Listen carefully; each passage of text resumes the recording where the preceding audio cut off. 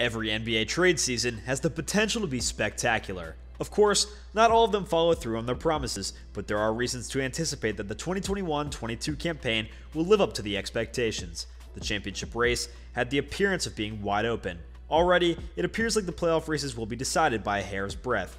As salary cap space becomes increasingly scarce next offseason, teams considering significant changes may be forced to complete their trades before the deadline. And oh yeah, there already are a few well-known names circling around the rumor mill. What kind of player might be available, and of what caliber? Because we're here to bring together the top 8 names in trade discussions and rank them according to trade worth, which includes everything from age and talent to contract cost and ease of adaptability to a new setting, it's amusing that you should ask. Number 8, CJ McCollum of the Portland Trail Blazers.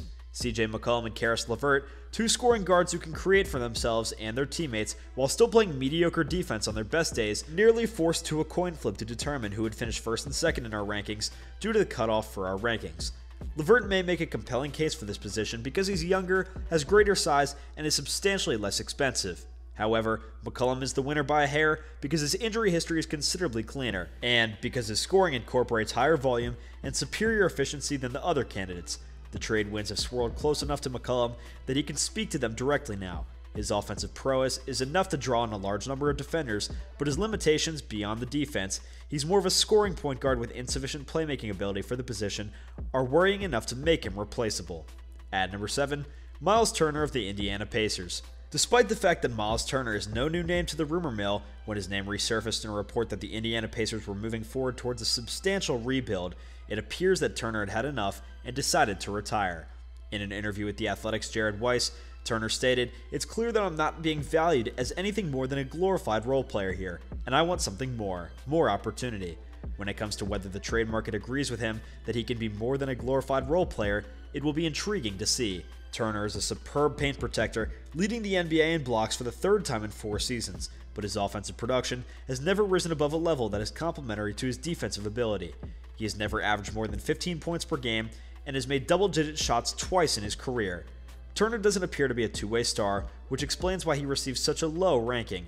Although it's possible that he has more dimensions to his offensive game than we realize, we just can't take his word for it.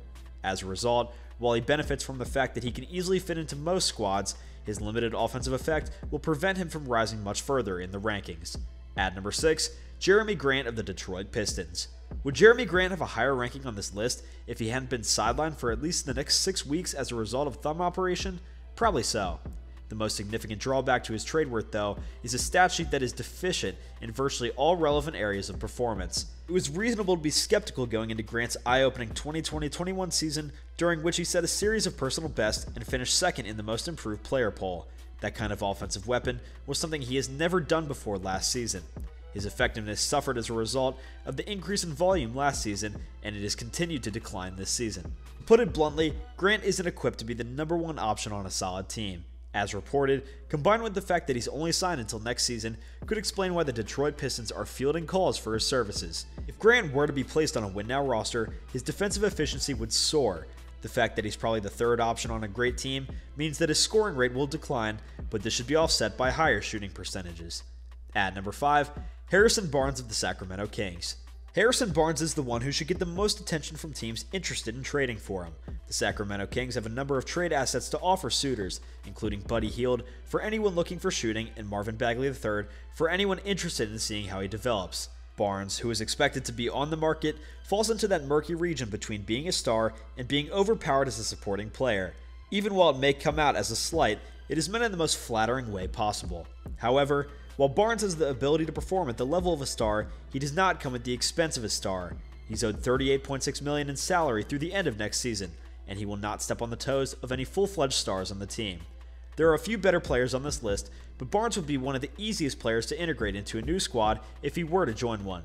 With his defensive versatility, 3-point shooting ability, and solid or better supplemental abilities, he's the type of two-way big forward that every great club either wants or already has on their roster. At number 4, Christian Wood of the Houston Rockets. Christian Wood is a difficult player to rank because this is only his 3rd season as a rotational player, and all of those seasons have been spent with mediocre teams. That doesn't rule out the possibility of him being a good stats on a bad team type of player, but there are concerns about how well his defense would hold up when leading a club with immediate playoff aspirations. Having said that, he comes in 4th place overall on this list, indicating that he possesses some incredibly intriguing characteristics. Wood is 6'10" with a 7'4" wingspan, so he moves like a perimeter player, but he has the size to play in the paint. He has the ability to block shots, bury long-range attempts, and even generate offense off the dribble when necessary. This season, he is limiting opponents' shooting percentage near the rim to a lower percentage than Anthony Davis, and he's averaging more points per isolated possession than Bradley Beal. Wood's contract is only guaranteed through next season, which may explain why the Houston Rockets appear to be willing to listen to offers for him. However, his contract is one of the NBA's best bargains, $28 million over this season and next season, making him one of the league's best bargains. He should have a lot of interest on the market since he has the ability to make immediate contributions as a ball screener who can roll and pop as well as be an active defensive man. At number 3, Domantas Sabonis of the Indiana Pacers. Domantas Sabonis' style is not for anyone, and that is understandable. Teammates will have to trust that they have the correct front court components to protect and spread the floor around him, as he's neither a rim protector nor a floor spacer. It's possible that those who are able to bring in Sabonis will be able to secure the most productive player on the market. During the previous season, he was the only player in the league to average 20 points, 12 rebounds, and 6 assists per game. As of this season, he's averaging 18.3 points, 11.8 rebounds, and 4.2 assists, which puts him into statistical company with the rest of the team. Instead, he is content with the fact that reigning MVP Nikola Jokic is the only other player who has cleared those requirements. With his ability to move the ball, Sabonis can serve as an attacking hub on the elbow while also being a blast from behind the arc or on the low block. Aside from that, he's under contract until 2023 through 2024 and won't cost more than $20 million in any of the 4 seasons, which is an insanely fantastic deal for a 24-year-old All-Star.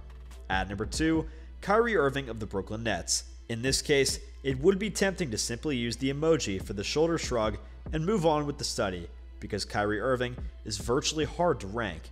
On the one hand, he's the most talented player in this group by far, which has to count for something. He might have the best ball handling in basketball history, and his soft touch has recently generated a 50-40-90 splash rate. Few players can equal his combination of points and assists, which is 26.9 and 6.0 respectively last season. Unlike the other players though, he hasn't played a single game this season because of New York City's vaccine requirements. He also doesn't have the best injury history, and he has the ability to opt out of his contract this summer, a $36.5 million player option for 2022 through 2023. There have even been rumors that Irving may retire if the Brooklyn Nets sell him, which of course, Irving denied. The Nets can't seem to figure out how much he's worth. The team was allegedly open to discussing trades for Irving before reversing course on an earlier decision and allowing him to return to the lineup as a part-time player. There are times when this ranking appears to be far too high, and other times when it appears to be far too low. According to the certain Goldilocks logic, this should imply that the product is indeed just right. Irving might have the single greatest impact on this year's championship race if he's transferred, but his inability to secure long-term employment places him a rung below the top spot on this ranking. At number 1, Ben Simmons of the Philadelphia 76ers. Ben Simmons' extended period of time on the stock market should not be considered a negative factor. Aside from his skill level, he is a unique predicament, as in prime all-stars under the age of 25 are practically never ever mentioned in the rumors mill. Simmons is essentially a one-of-a-kind 6'11 playmaker who stands out from the crowd. The fact that he is only one of a few stoppers in the league who can defend all 5 spots besides his lack of shooting ability, which causes his team's spacing to be squeezed and his passiveness to be problematic. To put it another way, you understand why the Philadelphia 76ers are asking for the impossible. According to reports, there are perhaps 30 players they would consider accepting in a trade. However, it's apparent why they were shopping him even before he requested a transfer. Simmons is penalized in these rankings for the ease with which he may be adjusted, as both his strength and shortcomings must be taken into consideration when assembling his supporting cast. Teams interested in acquiring him will have to clear a significant amount of touches for him, even if they want to use him as a ball-screening front-court player.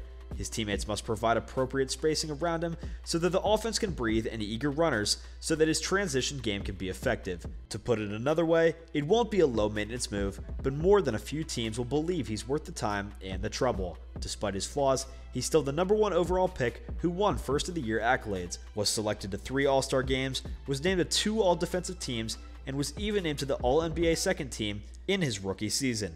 He's also under contract through 2024 through 25, which means he'll likely continue to be the focal point of the team that he plays for the foreseeable future. Well guys, thank you so much for joining in. Be sure to smash that like button, subscribe to Tip Top Sports, and ring that notification bell so that you never miss a video. See you all next time.